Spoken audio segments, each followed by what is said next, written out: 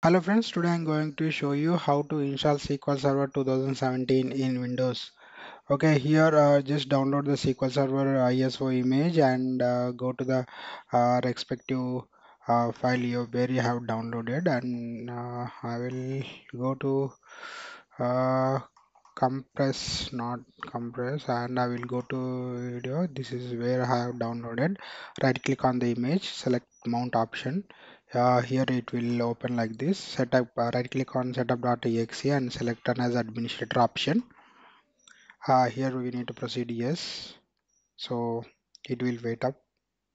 So here you need to use system configuration checker to see any blockage is there to prevent the SQL Server installation. It will check and it will show you some report. Okay, so everything is good. Now uh, just click close button and click here installation.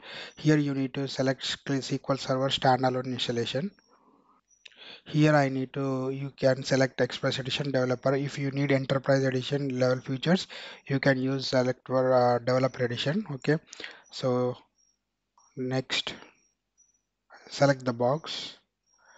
Next, next.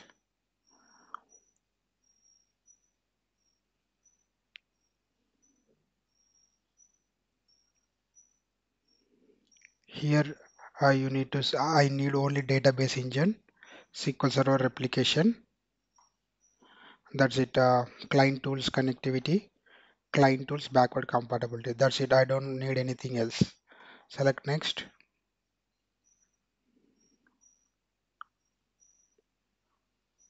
Here I need to SQL Server 2017.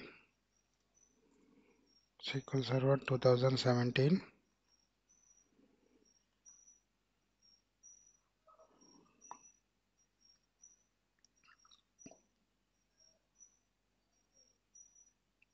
Here select the grant perfume volume task.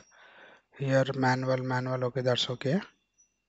Next, select add current user.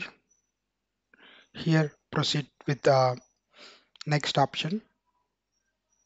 Here, so here you can see all the summary details, and here you can proceed with the installation. Now let's wait. The progress bar has to be get completed.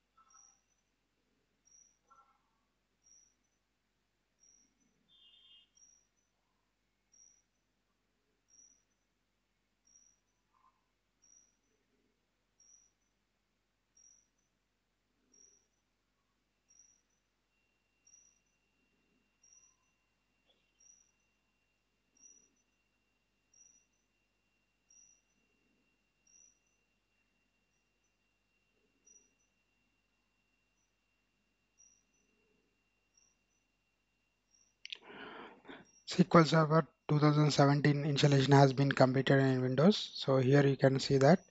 Now open your SSMS and come here and type SQL Server 2017. Press connect.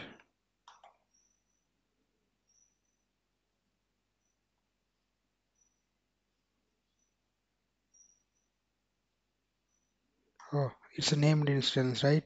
So now you need to type Lenovo host name plus slash name service name. Yep, it's got connected.